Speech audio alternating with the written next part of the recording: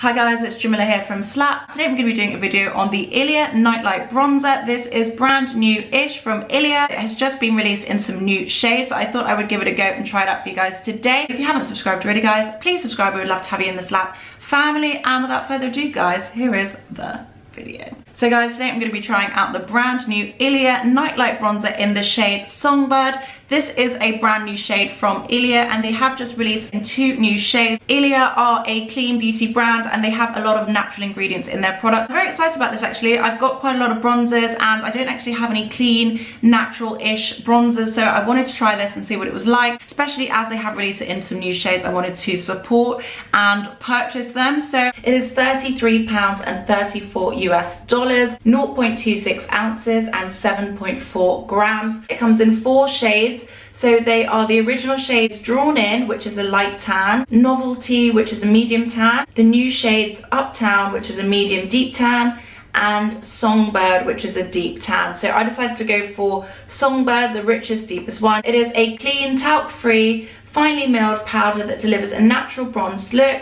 Buttery soft textures blend easily and can build from a natural sun-kissed glow to more dramatic payoff. Sun-kissed with a silky soft touch, this supremely buildable matte powder is finely milled with a subtle sheen for a luminous finish and a natural warmth that you can dial up in intensity for a stronger contour. Includes a built-in mirror for easy on-the-go application, and it says it is a multifunctional bronzing powder, safe to use on eyes and may be applied to lids and anywhere else for a monochromatic look. I feel like I'm going to bronze up my eyes a little bit, give them a bit more depth, a bit more dimension. Excited about that. It says it is vegan, fragrance-free, recyclable packaging and gluten-free, and the key active ingredients which are kind of good for you are jojoba seed oil, which is a natural comedogenic oil that hydrates and nourishes, silica beads, which are a natural powder that creates a soft focus filter with a silky slip, and matte mica, which is a smooth mineral without the shimmer. Mica is a little bit controversial. Some people don't think it's very good the way it's sourced. We actually wrote a piece on that in the Slapp app, so you can find it in the Slapp app if you are intrigued about mica. So I'm just going to get into it. I'm going to show you guys some swatches, show you the packaging, then I'm going to get into a demo.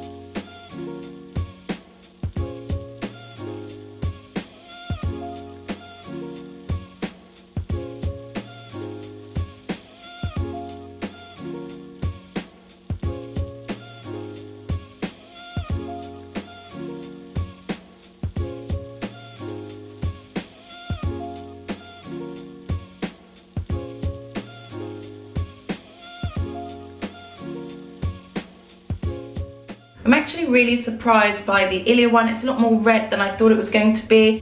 It's also a little bit more crumbly, weirdly. It does feel very silky and soft. It is like a powder, but it does have a creamy vibe to it, especially when you're swatching it. It's definitely red. It's as red as the Gucci one, and it kind of makes Fenty look brown. It is quite rich in pigment though, which I do really like, and it's very creamy in consistency, so I do like that about it. It comes in a really cute dusty pink box. It says Ilia on the front.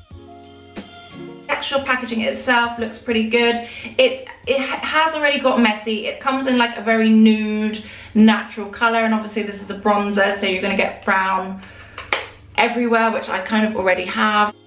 Because of the mattness of the compact, it doesn't actually come off very easily. So it's definitely going to get a bit grubby, definitely going to get a bit messy. It's very soft, very silky. I'm intrigued by it. I do like the fact that it's got a really large mirror, and also the compact goes all the way flat, so if that is important to you, it does also go all the way back. It's not refillable, and considering this is like a clean, natural, greenish brand-ish You would think that they would try and make it refillable, but it's not, unfortunately. There is a slightest little bit of shimmer in the bronzer, but ever so slightly small amounts, but I think that's probably the mica.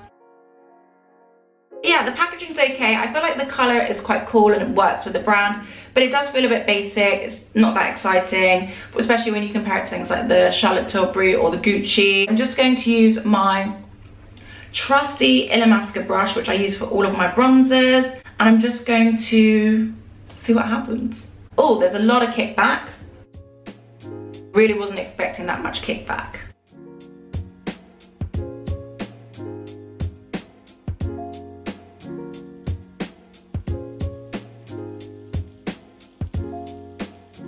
Has definitely given a little bit of sculpting, a bit of structure, and it's definitely given some warmth as well. So I do think it's cute. The kickback is really intense on this. I mean, with every dab, it's like a huge amount is coming up.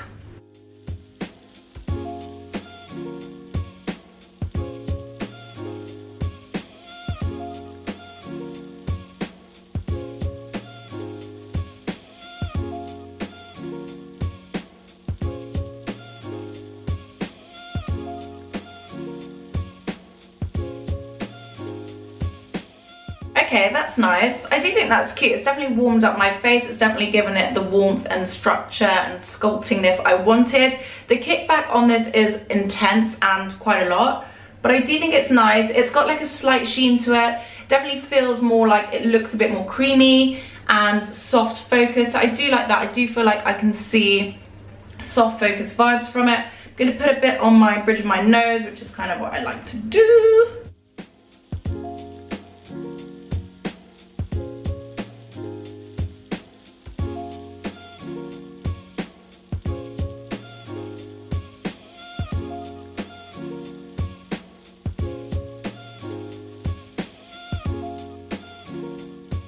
Definitely very buildable. I do really like that, and it is nice and warm. It doesn't feel too overpowering, even though it is quite pigmented, but it is quite soft as well.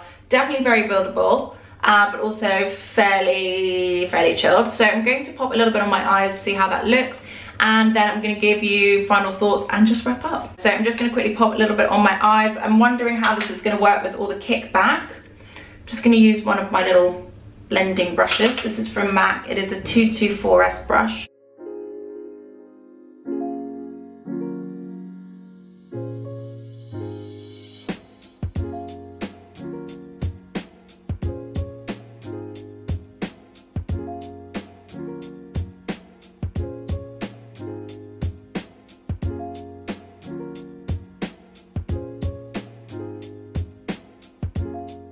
I do like this actually. It's nice and warming. It's quite natural, it's quite chilled. It is a bit messy with the kickback, but I do still really like it. It's very buildable, which I like as well.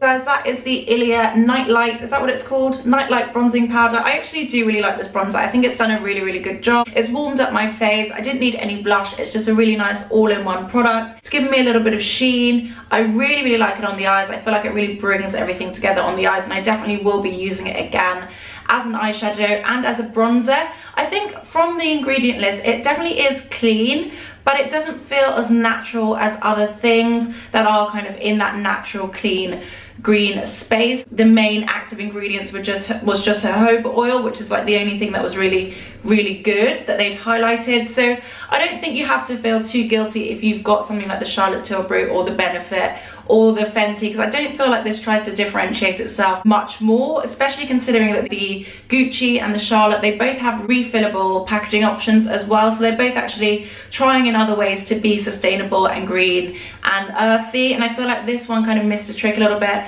by not having a refill option. I do think the color is nicer, and I am really happy that they did come up with 2 extra shades. I feel like this shade would actually suit a lot of deeper skin tones. I feel like it's quite rich, and it can be built up to be quite rich and punchy. It definitely is on the red side though, so if you don't like reddish bronzers, it's probably not for you. But I think even if you're 3 or 4 shades deeper than me, this will still work really nicely for you, and I'm sure that they could definitely do another 1 to 2 shades richer as well. But I do think as a richest shade, this is good. It's definitely deeper than something like the Patrick Tar or the Chanel, and compared to something like the Benefit Toasted, Hoola Toasted Bronzer, it's actually much deeper than that as well. It's slightly, ever so slightly lighter than the Charlotte Tilbury, but it's actually richer than the Fenty Mokomami. So if the Fenty Mokomami does work for you, then this will definitely work for you as well. So I do like that. I think that's really good, and I'm glad they kind of had a think about it and actually brought out 2 new shades that would really work for people who are deeper skin tone. So I think that's good. I'm happy about the shade. I really like the way it looks on my skin. The kickback is quite intense, but it's not the end of the world. It doesn't make it harder to apply. I just dab it out on my hand, which is what I do with bronzer anyway, because it kind of stops me from getting a bit OTT. But I really like this. I think it's really buildable, really, really nice, really warming, very summery. I feel like I'm going to the beach. It completely transformed my face, and I think it's a really good all-in-one product. It's definitely something I would just bring on holiday with me and not feel the need to bring like a blusher or anything else. So I do like this. I think it's really nice, really great product, really nice finish. It's got like a creamy vibe. It doesn't look too powdery, it doesn't look too heavy, and it's just pretty, it's cute. Even though it does swatch red compared to other bronzers that I have, I don't feel like it looks overly red on my face. £33 and $34 US. I don't feel like that's a bad price.